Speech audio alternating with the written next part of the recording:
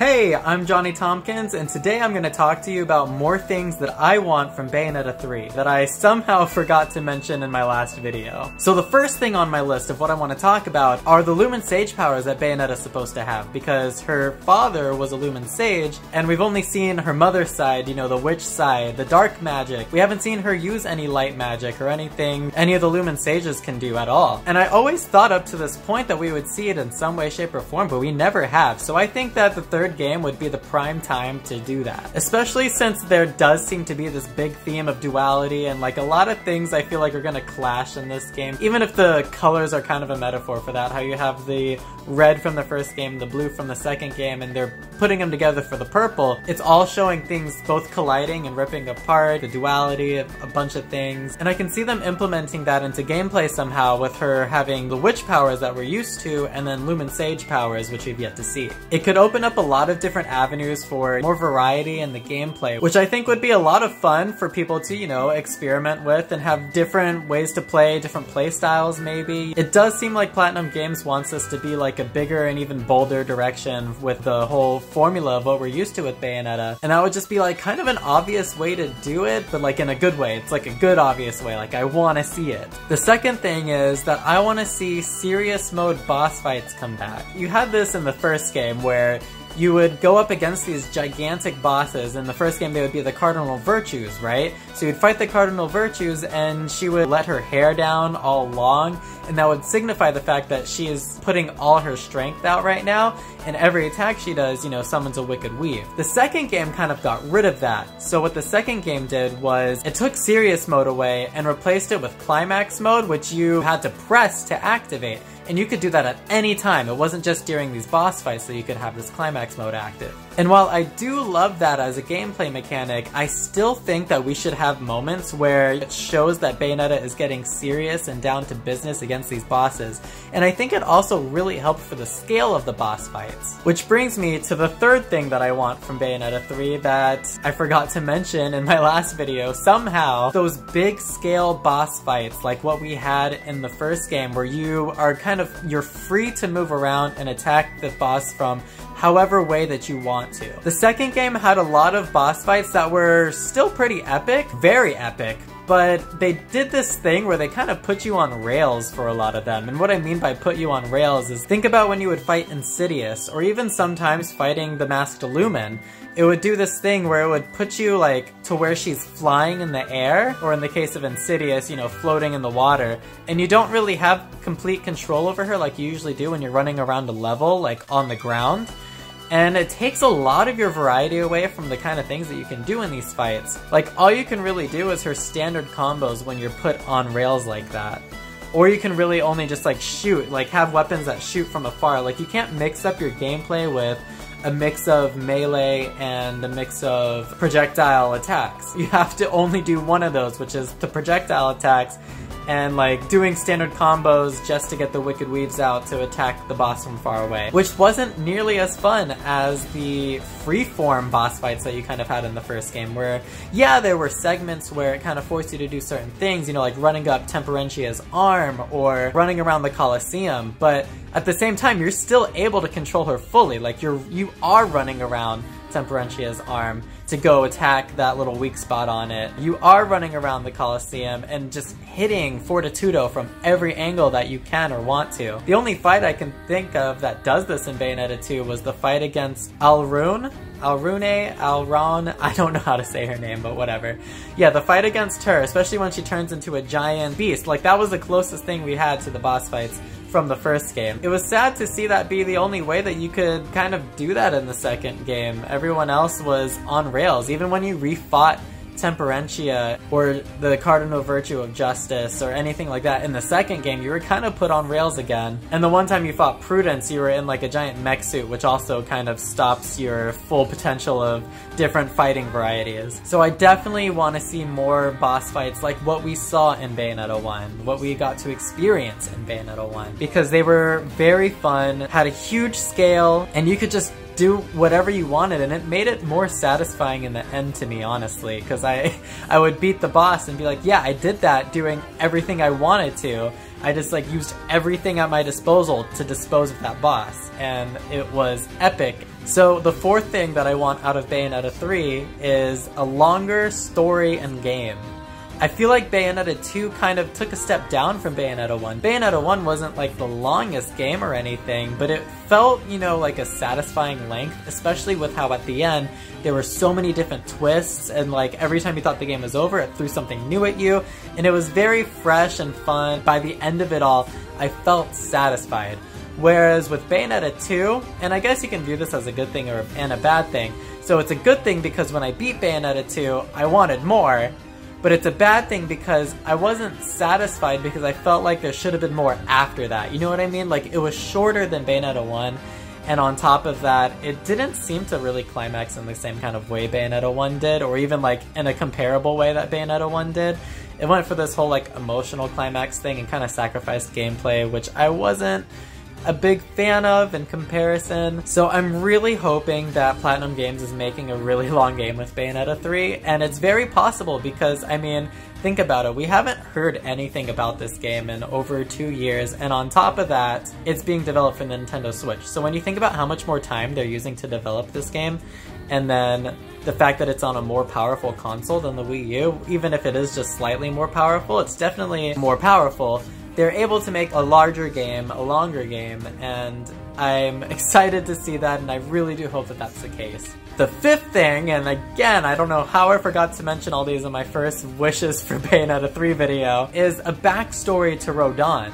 So, in the realm of Bayonetta, obviously Bayonetta is my favorite character. Bayonetta is the coolest character to me, and I think she's amazing. The only other character in the series so far that I've kind of wanted to know more about as much as I wanted to know about Bayonetta was Rodin. No, not Jean, Rodin. Honestly, I'm not the hugest fan of Jean. Like, she's cool and all. Rodin is the real star of, you know, all of the side characters, and I want Rodin to actually become more of a forefront in the character's aspect of Bayonetta 3. He's the only character that I feel like can challenge Bayonetta in a way of 1, coolness, 2, power, and 3, intrigue. He is very intriguing and mysterious, much like Bayonetta. And yeah, I guess you can say Jean is mysterious and intriguing too. I feel like Jean, everything about her that we would find out would just kind of be runner-up to Bayonetta. So I want to explore Rodin more because he is a character that's completely different from Bayonetta. I feel like he's hiding so much behind his quips and his calm demeanor, and it's just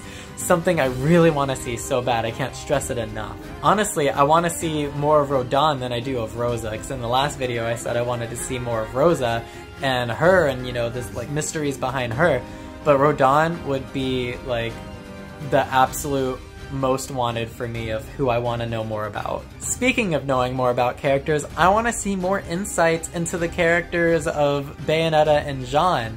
So there's a lot of fun lore that rests behind Bayonetta and Jean. So Jean is a school teacher. I think it's like English? No, history. Yes, no. She teaches one of those. I think it's history. She's a history teacher at school, and behind the scenes, she's actually a local superhero, which I think they live in New York. So she's like a local superhero of New York, and so she teaches at the school by day, and at night she's a superhero called Cutie J. And like fun things like that that just weren't implemented into the actual story. It crazes me that they didn't put that in. Like, they have it written in books. Like, when you go through the books of the game, you can read that and you find that out. But they never show it in the cutscenes or with anything like that. They make their livings this way. So Jean's a teacher, that's how she makes her living. Bayonetta is a nun, I guess. Do nuns get paid? I don't know, maybe they just supply housing for nuns. I have no idea.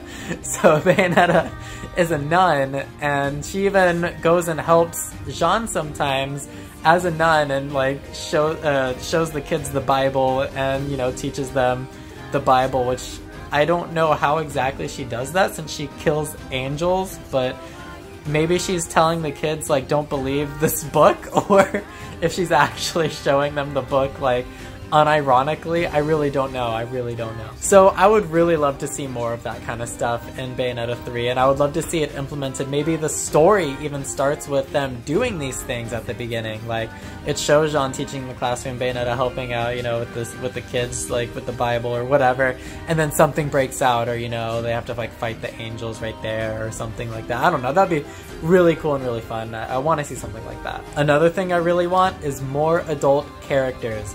So right now I feel like we're kind of lacking in adult characters, and the adult characters that we do have act kind of childish. So like, keep in mind, you know, like Luca and Enzo, yeah, they're adults. Luca acts like a prepubescent boy. Enzo kind of just acts like a whiny child in general. The only true adults we have in this game are Bayonetta, Jean, and Rodin, and I think we need more. We need more than that. Everyone else that's been an adult was a villain, and that was kind of, what, just Baldur, and the Prophet, I don't even know whether to consider him a person, so, I mean, he had, like, no personality. I guess I may as well say, like, I want a better final boss in Bayonetta 3 than what we got with the Prophet, because that was kind of lame. Like, yeah, he turned into Aesir, whatever, but it was, I don't know. The character, like, there was no drive to beat him other than the game was telling us to. Like, he had no personality. I had no reason to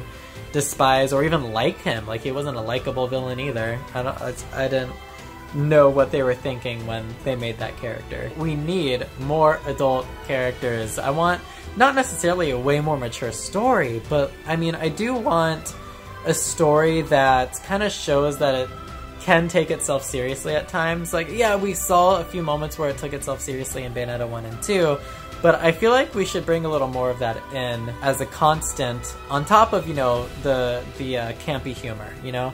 We gotta keep the campy humor for sure, but I'd just rather see that with more adult characters rather than with lots of children joining the spotlight. And speaking of the story, I really just want the story to be more involved with its lore, like, in general. Yes, I mentioned that I want us to know more about Bayonetta and Jean and Rodin, and I want more adult characters, but there's a lot of lore to Bayonetta, which I think is one of its strongest aspects. When you read through those books and you see all these things about, like, the backstories of all these angels and the backstories of all these demons, things like that, but you never see those in the games. Like the cutscene where they'll have the introduction to these angels or demons, and then you kill them. Yeah, I'll see a few more later on. You don't get anything else other than that. But the backstories behind them are always really cool if you read the backstory. So I'm hoping that we have enemies that it shows their backstories before we face them, and it would just make it more of a drive for us to even fight them in the first place, or maybe even feel guilty for fighting them, which I would really like. I think Platinum Games is going to use a lot of its experience that it did when it created Nier to creating Bayonetta 3, because Nier had a really good story and a really good, like, morality system of, like, why you're doing certain things, or if you should or shouldn't do certain things, and things like that. And I think they can take the story in Bayonetta 3 up to the next level as well because of that experience. Another thing that I'm hoping for is more of a setup, kind of like what Nier Automata had. So Nier Automata also played in chapters, but it was also in an open world. So you got the best of both worlds. You had the open world where you could run around, do whatever you want, and then, like, fight enemies all stylishly. And then also, like, the story progressed, and when you beat the game, you can go back in chapters and do certain parts of the story. I really kind of hope that Bayonetta 3 is structured the same way. I do know that the developers of Bayonetta were teasing the fact that they were doing the sequence of how they're developing the game a lot differently from Bayonetta 1 and 2, and I don't know if they were hinting at this, that they were actually going to make it like an open world where, like, you later on go out in the back in the chapters or whatever, or if it was just, like, completely unrelated to that and that they were just working on each set piece, like, as if it's, you know, just as important as every other set piece, you know, things like that. Because when you think about it, Bayonetta 1, like, had this escalation, and then Bayonetta 2 was, like, up here and kind of stayed up here, but also was, like, dipping a few times. I don't know. So it wasn't, it was paced better, but at the same time, the escalation wasn't there. So I'm thinking maybe Bayonetta 3 is going to have something similar to the second game where the situations don't escalate, rather they stay at one level but without all the dips that Bayonetta 2 had. Because Bayonetta 2 had a few dips as it went on before going back up to that plateau level of like over-the-top action. Or maybe they're doing it to where there is an escalation again and everything's just gonna keep topping itself like it did in the first game. Who knows? I would be happy with either one of those as long as they don't have those dips that the second game had. I do want to see more environmental puzzles. I think that was part of the things that bogged down the second game for me. When I'm talking about these dips, I'm talking about like time in between these epic set pieces. So Bayonetta 1, you would have time in between those epic set pieces as it escalated, but in those in-betweens, like you were doing environmental puzzles, like temporal things, or even like finding a key and putting it in, you know, or platforming sections. And I really enjoyed those, and it added a lot of variety. The second game, when it slowed down in between the fights, it was pretty much just walking or just like seeing this one area but without anything to interact with. And I didn't really enjoy that as much because I'd rather have some sort of puzzle or something to keep my brain occupied other than just discovering this one area, because then when I replay through that chapter and I'm at this area again, I've already looked all around it the first time I played it and got every item. I don't need to look around it again, but if I'm having to do a puzzle, I can be like, oh, this was that puzzle I had fun with the last time and I get to do it again. How fun! You know, something like that. I really want more of that in the third game again. And lastly, if we are going to see Loki or Cereza again, I want them to be older and mature. So obviously, Loki, you know, Bayonetta would joke all the time like, oh, you're a little boy, and he'd be like, I'm not a child. Bayonetta would be like, I hate kids, and Cereza would just whine, you know, things like that. I don't like kids, okay? I'll just say it. I don't like kids. I don't want them in my stories unless it's like actually productive. The fact that they were kids was not productive to the story at all. I guess Cereza kind of was. So I'm hoping that if Loki or Cereza comes back, that they are older and that we just don't have to deal with children. Let's just not.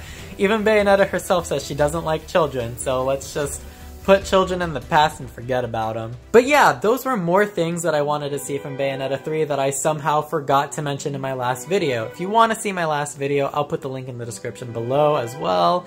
And on top of that, please like and subscribe if you liked this video, and let me know what you want to see from Bayonetta 3 in the comments section. Also let me know your thoughts on what I want to see for Bayonetta 3 in the comments section. I also have my Patreon linked in the description below for anyone who wants to support me monetarily, which would be amazing because I could really use it, and it would help me push out videos a lot faster. Either way, please share the video as well to help spread me around. Oh, that sounded wrong. But yeah, spread me around, and I will see you guys next video.